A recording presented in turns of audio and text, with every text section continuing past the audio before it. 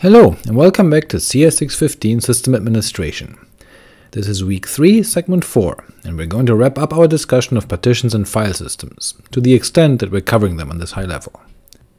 When we left off in our previous video, we had shown that we can mount the file system we created on a partition and then create files there, so perhaps now would be a good time to look a bit more closely into what types of files the Unix file system supports and how they behave before we then consider and what partitions and file systems are typically mounted on the systems we consider in this class. Here, let's have a look. Here is an empty directory containing, as usual, the two entries dot and dot dot, referencing the current and parent directory respectively. We create a regular file,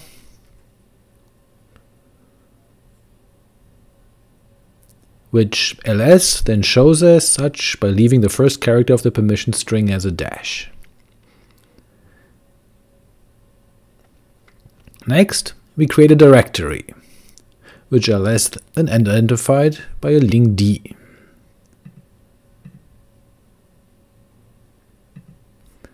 Each of these is now an entry in our current directory. As we mentioned before, each file is referenced by an inode, which contains all the metadata associated with it, the permissions, ownership, timestamps, etc. And it is the file name existing in this directory here that creates the reference to the inode. And while we generally do not call them that, every single file name to inode mapping is called a hard link. But we can have multiple names for the same file. So if a file already exists, we can link another directory entry to it. To do that, we use the ln command.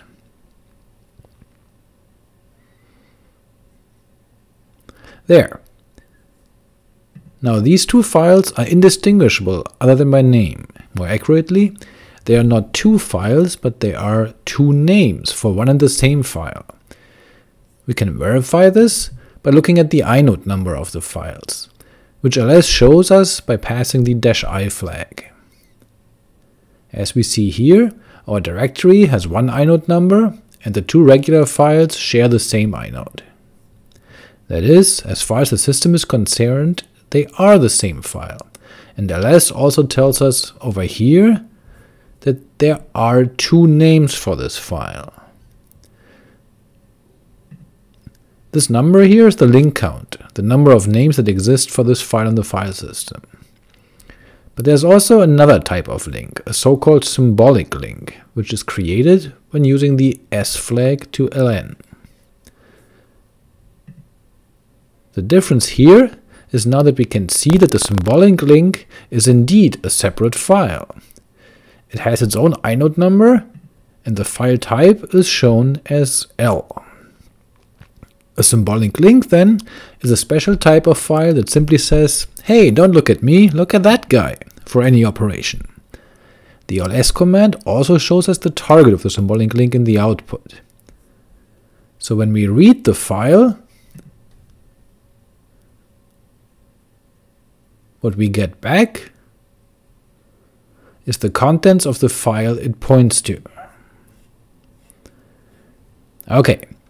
So we've seen files of type directory, regular file, which is really only a different way of saying hard link, and symbolic links. But there are other types of files. One of them is a FIFO. A FIFO is effectively the manifestation of the concept of a pipe in the file system, and behaves just like one too. Anything written to the FIFO can be read from it in that order. ls, therefore, uses the p character to indicate a FIFO, also known as a named pipe. The behavior of a FIFO can be a bit surprising on first use. But to illustrate, let's start a process that reads from the FIFO in the background. We can then cat the symlink, which redirects to the regular file, into the FIFO.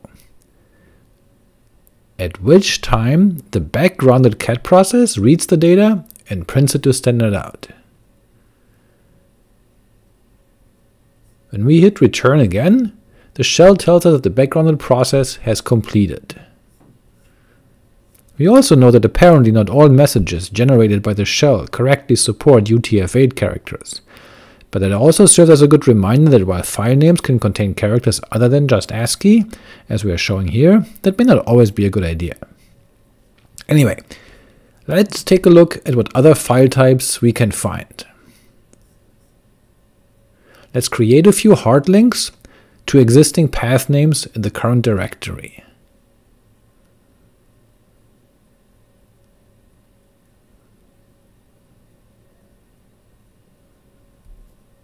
And then we ask the file command to report on all of them.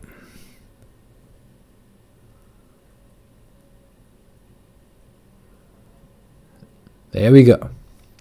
Now we see a FIFO, a character special device, such as a TTY, for example, a block special device, such as a hard drive, a directory, regular files containing UTF-8 Unicode, a symbolic link, and a socket, an inter-process communications rendezvous point in the file system that provides access to the sockets API for communications between processes on the same host. Here, ls-li shows us more information, where again the first letter of the permission string gives us the type of file. So those are the different types of files you will likely encounter in a normal Unix system. There are a few other types of files, but some of them are implementation specific to the operating system in question. Either way, let's now take a look at what file systems we find mounted by default on the different Unix versions we consider. First, FreeBSD. Here we see that the root file system is mounted from def gpt rootfs, suggesting the use of a GUID partition table. The mount command shows what file systems are currently mounted, and doesn't differ from the output of df in this case. Okay, so far so good, simple enough. Now let's look at OmniOS. We've done this before, but just to recap, when we run mount, we see a rather different view, with several other things showing up as being mounted. That is, we have our root file system, which we know to be on a ZFS pool, as well as several special-purpose pseudo file system. Let's look at the Mount tab manual page. This is one of those weird things where we project information from the running system into the file system, making it appear as a regular file. So, looking at etc mount tab, we find no surprises. The same file systems mounted as shown before. How does the OS know which things to mount? Let's look at the VFS tab manual page. Now this is an actual file, a configuration file describing the defaults for mounting file systems at boot time. Let's take a look at that file. There. This describes which things to mount, as well as what type of pseudo file system to use for the given special mount point. Alright, now let's compare to Linux, and Fedora Linux in particular. Again, df gives us some information here, showing the use of some special file systems like tempfs, as well as the disk-backed root file system. Now, if we run mount, then, whoa, that's a lot of things showing up there that we didn't see when we ran df. Look at all that. Fedora nowadays uses systemd to bootstrap and manage the running system, so we get a whole bunch of extra weirdnesses stashed in here. We see tempfs, defs, control groups, etc., etc., all with the respective mount flags shown here on the right. Let's see what man fstep says on this system. The etc fstep file contains information about which file systems can be mounted. When we look at the file, we note that it contains only a single entry for the root file system of type ext4 and mapped to the device with a given UUID. That is quite different from what we've seen currently being mounted, so where is that information tracked? etc mtab points to proc self mounts, using the procfs pseudo file system to reflect information about the running system into the file system hierarchy, as we mentioned before. proc self mounts looks like so. Note that it looks like a regular file, but is of 0 byte size. Yet when we cat it, it shows us all the things just like the mount command did. So again, we notice a discrepancy between what file systems are available when running, for example, df to report on free space and what other pseudo file systems are active. For many of the pseudo file systems, it simply doesn't make much sense to report file usage, since by definition they only abstract system properties into the file API. Now all this is a bit strange. We've talked at length about disks and partitions, but most of the things we've seen here are not really file systems, nor are they backed by disks. This is to illustrate how the file system API and concepts have been so successful that we've increasingly used it for other purposes. Secondly, it's worth noting that the default layout of the AWS instances we spin up do not necessarily represent those of actual production systems serving specific purposes. So let's instead show a different example. What you see here is the df output on the server on which the course website is hosted. This is a NetBSD virtual private server, but as you can tell, here we have a more normal layout. We have a root disk that provides the operating system and is, no surprise, mounted under /. But we also have additional disks for different purposes. We see one disk dedicated to the home directories of all the users on the system, and another disk mounted for miscellaneous data files. The OS also has a PTYFS, a kernelfs, and a tempfs mount, but nothing quite as crazy as the Fedora systemd instance. Okay, so let's visualize how we mount our disks. Even though nowadays we frequently have one monolithic partition containing absolutely everything, we still may see different disks mounted in different places.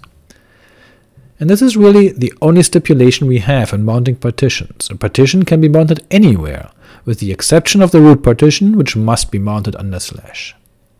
Now, way back in the olden days, when disk space was still expensive and sparse, it was rather common to have one disk that contained the bare minimum files needed to boot the system, and that partition would be the root partition, while another disk might contain all the additional files that would show up under user, for example, and end user's private files living on yet another partition. This, by the way, is one of the reasons for why we have a /user directory instead of just providing all files under /. We'll see in a second that there's actually some logic to this. Now, as we also just saw, there are other things we can mount, but those pseudo file systems don't get represented here in the graphic, since we want to draw a distinction between what data lives where. And for that, we probably also want to think about some sort of standardization across different operating systems and consider where we want to install software, a topic we'll go into much more detail in the next week's videos. And what do we do when we want to look up some information, such about which files go where, or what the file system hierarchy should look like? Nope, we don't type which files go where into Google and then follow the first Stack Overflow link to some random person opining that the kernel should go under /all my kernels. Instead, we pull up the manual page. Man here, provided by the OS, provides a description of the file system hierarchy. It notes, for example, that under bin we keep the utilities used in both single and multi-user environments. The system configuration files go under etc.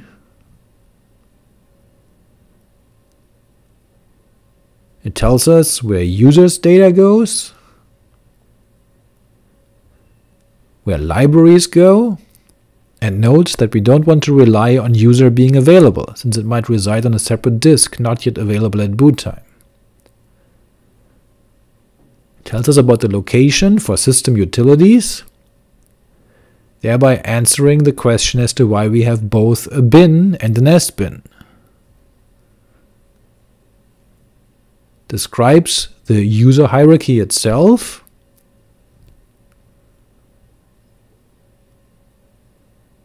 which somewhat mirrors the root hierarchy.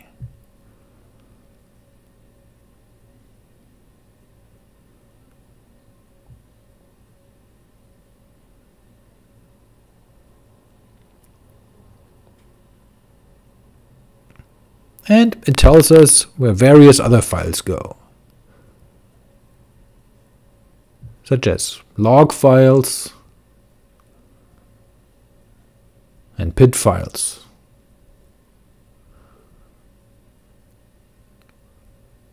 So you see, all this has some logic and reason behind it, and having this hierarchy defined and then adhered to by software providers and system administrators makes it easier for you to both use as well as maintain the system. By careful separation of these files, you can use different partitions with different mount flags and security settings, for example, or you may be better able to budget your disk space, or avoid runaway processes eating the up disk space or inodes on one partition from interfering with operations of the system as a whole. Okay, this brings us to the end of our discussion of file systems and mount points. Here are a few things for you to think about and to experiment with.